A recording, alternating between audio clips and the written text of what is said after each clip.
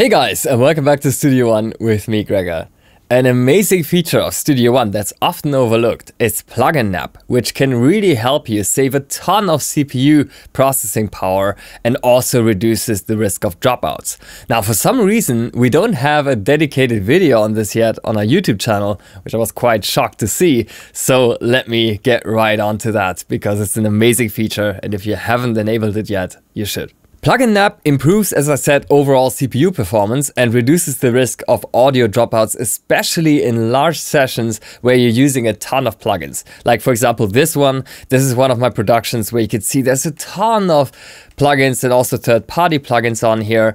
And the great thing is that plugin nap is going to help me significantly reduce that system load. So right now you can see the CPU meter without plugin nap is at 50%. You can see that if you click here at the bottom left of the transport bar, where you can see the performance meter. This opens up the performance monitor. And as soon as I hit play, that percentage is going to go up even more because all of these plugins on all channels start processing audio. And before I show you what plugin nap is, let me just enable it. And let's see what it does after a few seconds.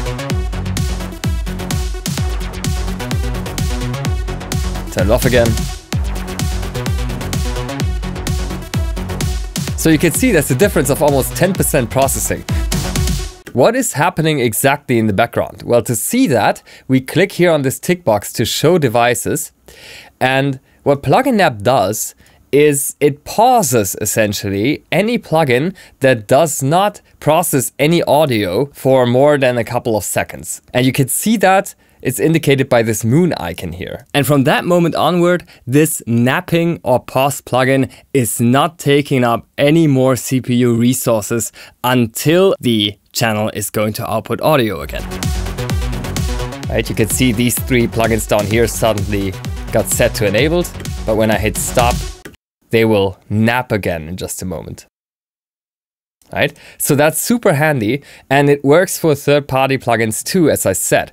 Now, if there's a plugin that doesn't really behave nicely when you use plugin nap, some of them might produce a crackle or dropout as soon as they're switching, then you can just disable plugin nap for that specific plugin. So you can still use plugin nap even if some of the plugins don't work nicely with it. These settings here are actually remembered globally across all of your sessions, so you just have to set that once. Super convenient. You can also do this from the plugin manager. So if you open the browser here and you go to the home tab and then to the plugin manager, you can also adjust the plugin nap setting for every plugin right from here. You can also right-click plugins here from the effects browser to enable or disable plugin nap. And as I said, these settings are remembered globally across all of your songs. So there you have it. If you haven't used plugin nap yet, it's an amazing feature to reduce CPU processing in all of your sessions. So hopefully this is helpful.